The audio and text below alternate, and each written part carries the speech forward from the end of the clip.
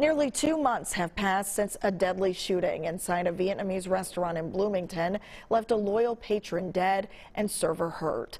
Today, the restaurant is ready to welcome back customers. That's where we find our Pauline Lee. New at noon, Pauline, the restaurant just reopened about an hour ago. How are things going there inside?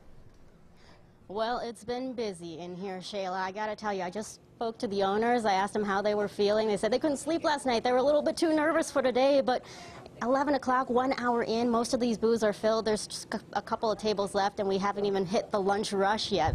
When you come inside, you're going to see some upgrades in here in Kotu as well. We're talking about the new reupholstered booths here. These are brand new. You've also got a new paint job here, refresh coating of paint, new flooring as well, and a couple of new TV monitors too. So the owners say, you know, they're still healing, but they're ready to get back and serve customers.